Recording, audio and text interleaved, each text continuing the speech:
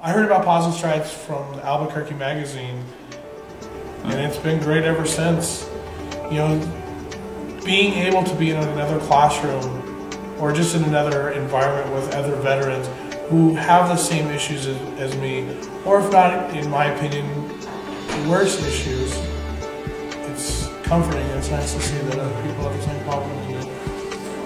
Paws and Stripes started because of one veteran's struggles, but now, just 5 years later, we've helped 97 veterans and their families in the Albuquerque area. Paws and Stripes pairs veterans suffering with post-traumatic stress disorder and a traumatic brain injury and dogs from local shelters. Veterans then work with their new dogs to train them as their service dog, which can help them every day with things like medication reminders, help them if they fall, or let them know if they're going to have a seizure or an anxiety attack. Donations today through the Great Great Giveaway will fund counseling, weekly workshops, private and group training, dog selections, equipment, and on-call support for the veterans and their families enrolled in our program. A service dog can cost up to $60,000, far more than most veterans can afford. It never costs veterans a penny to enroll in the Paws and Stripes program and graduate with their dog. Veterans living together with their service dog are living fuller, richer lives, a life they both deserve. Thank you for your contributions today.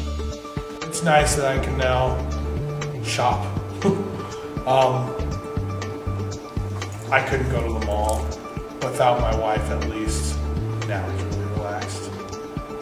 Yeah, I couldn't go to the mall at all without my wife. If I tried to go alone, it was just really weird for me. Or it would be a weird situation for me. I'm just constantly looking around and watching who's behind my back, and I realize it's not normal behavior, but it's normal for me. And you know, having him, I feel like I can just function as normal as I can in society now. I don't really worry anymore because he worries for me.